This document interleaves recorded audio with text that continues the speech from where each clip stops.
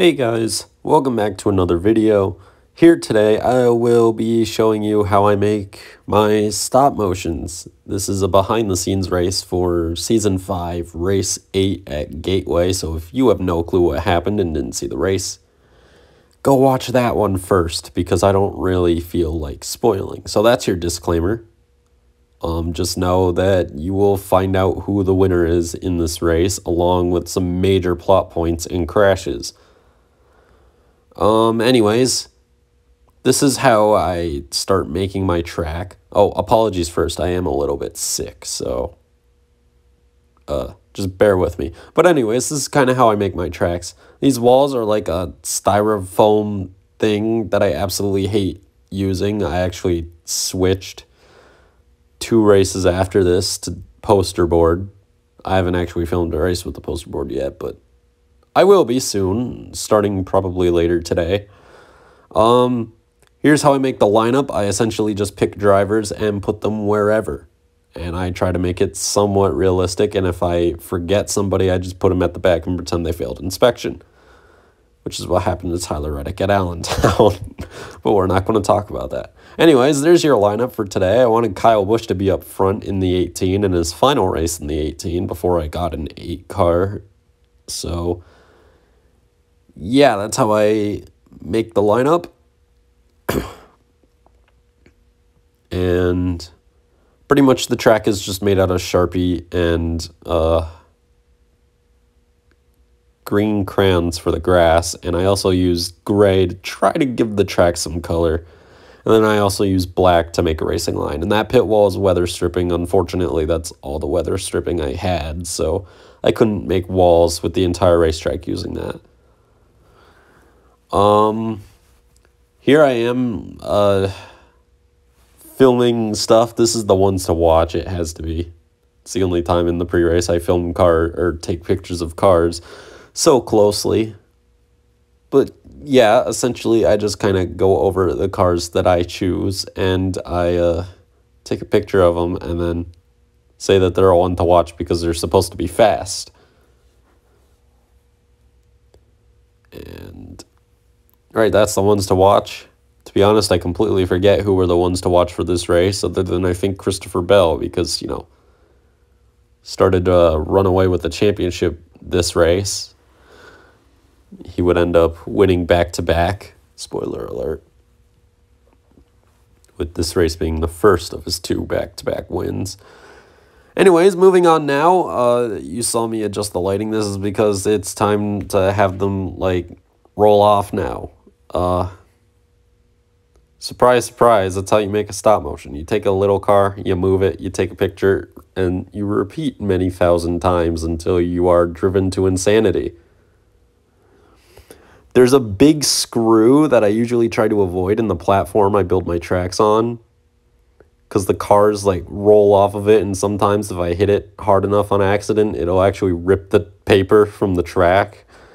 I completely forgot about that for this track, so it's there. This is how I make the starting lineup. So on my phone, I have pictures of all the next-gen cars that I own, but like real pictures. Using InShot, I go to the collage feature, and then I select 4 at a time in the order that they're lining up, and then I set the aspect to 16:9, which is, you know, the YouTube standard one. And then I resize them to try to either move the car up so the sign up doesn't really block it, or I just try to make it bigger. And then I put whoever is signed up as that driver underneath. Trevor Banana, that's my friend Corey. He is under Kyle Busch. I let him choose because, you know, he's a really good friend of mine. So I usually let him choose. Only time I don't think I did was last season. And you could tell because he was Eric Jones, not Kyle Busch. Right. So this is a somewhat lengthy process because, of course, I have to do this throughout the whole field. The next race I'm filming has 37 cars, so that means I have to do this like 9 times, plus I have to have 1 for the back row, so technically 10 times. Well, 9 1/4. If someone's name is too big, I will abbreviate it to, you know, be able to fit it without making it ridiculously small. Or I will, you know, make it 2 lines, like TMCS there. Now on to filming. This is, I believe, the end of lap 1. And this is one of the last races that I filmed in which many of the shots were just one car in front of the field. And then I move everybody up once I am done with a shot. And then I move on, get another angle. This one has a lot of cars in the shot. I tried getting more in this race. You know, more cars in frame. Didn't really work out too well at times, but the thought was there, which is what matters. So you can see them now all going in turns 1 and 2. If I have motivation, I could usually get a stop motion done in a week to a week and a half. Probably like 15 hours of filming-ish. These things take a while to make.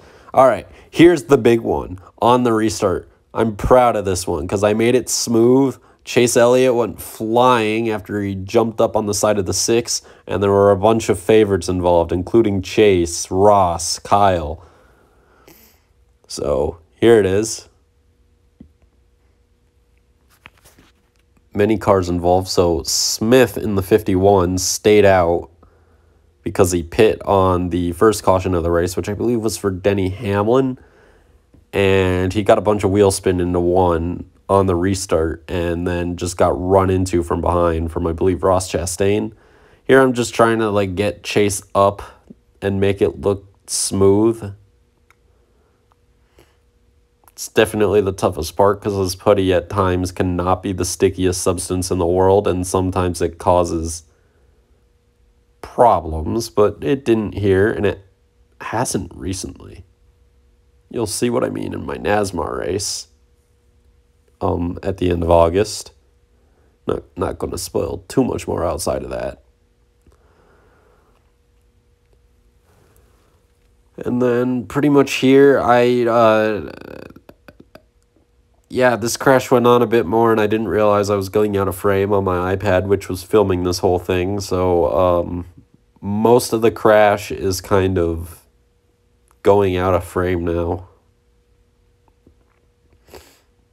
as I just try to get, you know, smooth movements and also make the crashes long enough to where they look good, you know, and then, yeah. I don't think I went through the process of how you, like, go through the crash other than that. Truex just barely getting by this wreck. I forgot he did that. I forgot I made him take a very questionable line that was pointed straight towards the wreck until the very last second.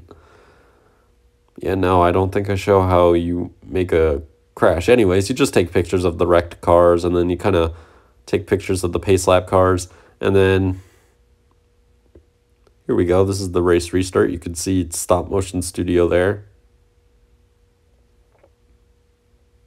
And Larson jumping out on Dylan because Dylan is also on very old tires. Dylan finished like 25th or something in this race. He really fell back. As this is Christopher Bell coming around. I believe this is the checkered flag. Yeah, definitely the checkered flag. I don't move cars up that far unless it is the checkered flag and I don't have to film with them anymore.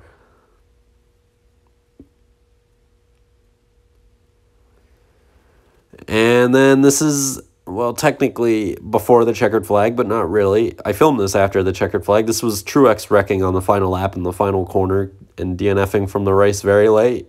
This was a very smooth accident. I'm very proud with how this one came out.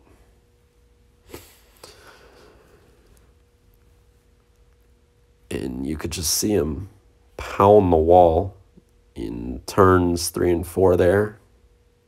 And I believe that's everything. So time to start wrapping things up here after the race. I just kind of go into InShot and get the points. I have a chart with all the points in which I add them up using my format. And that's pretty much all there is to it, guys. So thank you all for watching. I also add, music and stuff, but thank you all for watching. Make sure to like and subscribe. There will be a link in the description below to see the actual race and the product. I hope you all enjoyed. Make sure to like and subscribe. Have a great day.